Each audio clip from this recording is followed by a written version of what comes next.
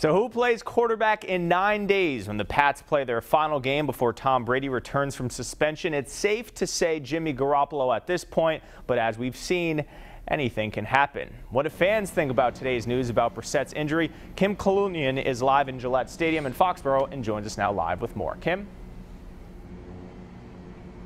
Yanni, the fans we spoke with here today at Gillette Stadium are still riding high off of last night's win, but they say even though Brissett is injured, they're hoping that the Patriots' winning streak will continue.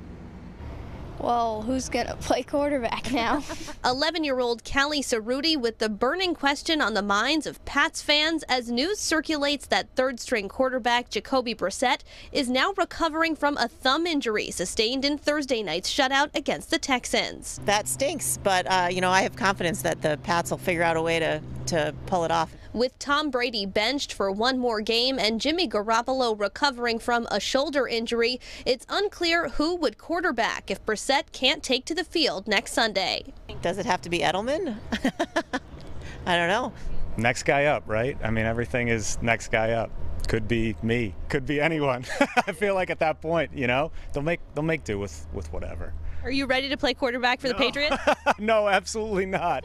Absolutely not. I think Bill would be better suited to play. And while we probably won't see Bill Belichick step out onto the field, the fans we spoke with say this winning streak is sending a message to NFL Commissioner Roger Goodell that the Patriots are strong even without Tom Brady. Reporting live in Foxborough with the Mobile Newsroom, Kim Kalunian, Eyewitness News.